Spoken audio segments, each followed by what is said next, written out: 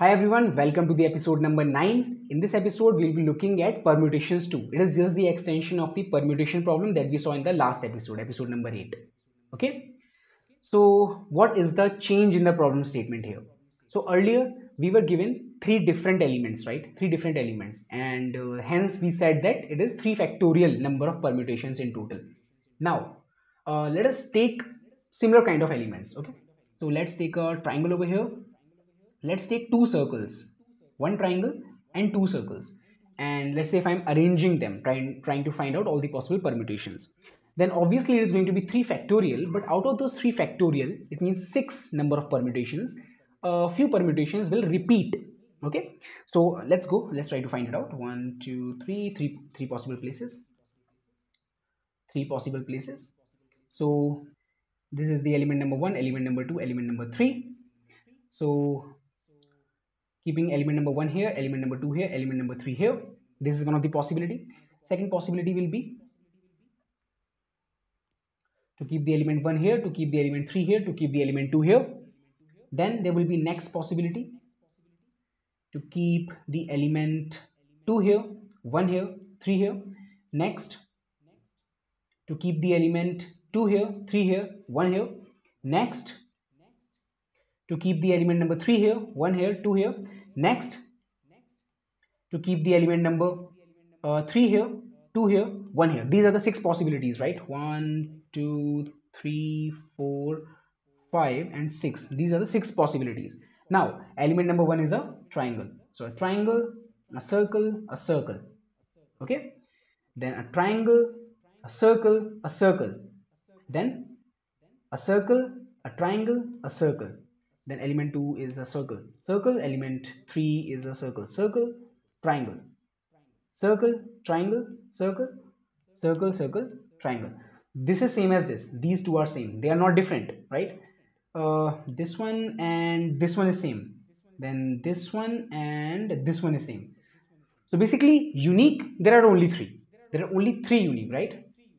Which is triangle, circle, circle, circle, circle, triangle, and circle, triangle, circle. These are only 3 unique. Okay, so we have to generate the unique permutations this time. We will have repeating elements and we have to generate the unique permutations only. Okay, so the prerequisite is that you have done the permutations problem, permutation 1 that we solved in the last episode, and we will keep extending it. Okay, the same concept I will keep extending in this particular topic, in this particular lecture. All right. So we will find the permutations in a similar way that we did in the last episode, but we will keep a check there. Okay, we'll keep a check. So what I was doing is I was handling the task to keep all the remaining elements, to bring all the remaining elements at the position one by one. Out of all the remaining elements, I was bringing those elements one by one to position, right, and asking recursion to do the remaining task. Now while doing this, I will have to keep in mind that I should bring only the unique elements at the position. Okay, instead of all the remaining elements, I will have to bring the unique elements out of all the remaining elements. So let us say out of the remaining elements, there are repeating elements as well. Now I am bringing elements to position. I will have to keep in mind that at this particular position, if a circle has already come, again a circle will not come. Okay, if a triangle has already come to this position, again a triangle will not come. So now how is it avoiding us having the same kind of permutations, the repeating permutations? So let us take an example. Let's say you have a triangle remaining and a circle remaining and a circle remaining. And at the first position, you want to bring a triangle. Okay, you brought a triangle here. Perfectly fine. You will ask recursion to do the task for the remaining elements. Remaining elements are these. Okay, done. Now, the next time you are thinking to bring a circle here. Okay, you brought a circle here. You will ask recursion to do the task for the remaining elements. Okay, the remaining elements are a triangle and a circle. All right. Now, the next time if you bring a circle again, at this position, the remaining elements are still the triangle and a circle. And recursion will do the same task. Okay. So basically you are bringing the circle here 2 times. And the permutation of this will be same, right? Whatever recursion is doing, recursion will do same for this and for this. That's why you will have the repetition. So all you need to do is to avoid having same elements at position, right? Now let us go to the coding part. You will understand that how you can avoid it. So here we are talking about this position. We are bringing elements, all the elements to this position. Now once I brought an element here to this position, I need to make sure that I do not bring it again. Okay, I do not bring it again at this particular position. So how can I achieve it?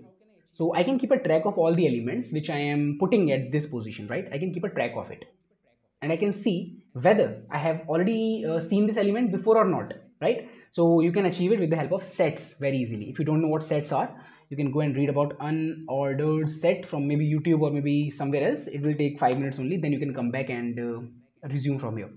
Unordered set of int, not int, char, because we are dealing with strings. So unordered set of char, let us name it as m. It is basically going to hold all the elements which we have kept on this position, right? So the ith element we have kept on this position. So let us insert this. M dot insert str of I. Okay, inserted this element into map. Next time when the same element comes back again, I should ignore it. So if m dot find str of I, if it is coming back again, not equal to m dot end, if it is coming back again, I should continue. Okay, that's it. I'm keeping track of all the elements which are coming at this position, and if they have come once, I will not take them again next time. I will just continue from here. That's it. This is the only change that you need to make, and it will give you with the right answers. Let us take an example over here. Custom inputs, this is the custom inputs. Let us say ABB. Let us try to get the permutations for ABB. We are getting ABB. This is our output. ABB, BAB, B. Okay. M dot find str is not equal to M dot. We are getting a wrong answer. Obviously, we'll get a wrong answer because we have to insert this before swapping. We have to insert it before swapping. Otherwise, it will give us a wrong answer. Now let me run again. Yes, so ABB, BAB, BBA. This is what we expected. Right? This is the right answer. But this question is not asking us to write unique permutations. I will give you link in the description of the question which is asking you to give unique permutation. Let me show you the question, right? So this is the question. Here you have to do the permutations for a vector of integer. Instead of a string, vector of integers. The problem is absolutely same. The algorithm is absolutely same. Instead of strings, we are using vector of integers. That's it. And you have to generate all the possible permutations, unique permutations, right? So you have to do the exact same thing. The reason why it was giving us wrong answer, because we were actually inserting the ith element after the swap, but we have to do it before the swap. Okay, otherwise the ith element will change. The ith element which we are talking about, which we need to insert, will go to the position, right? That's why we have to insert it before swapping. Done. So this is it. I hope you enjoyed the lecture. I hope you understood everything. Make sure that you submit this problem for sure. You will find the link in the description. All the codes are there in the description. Let us meet in the next episode. Bye bye.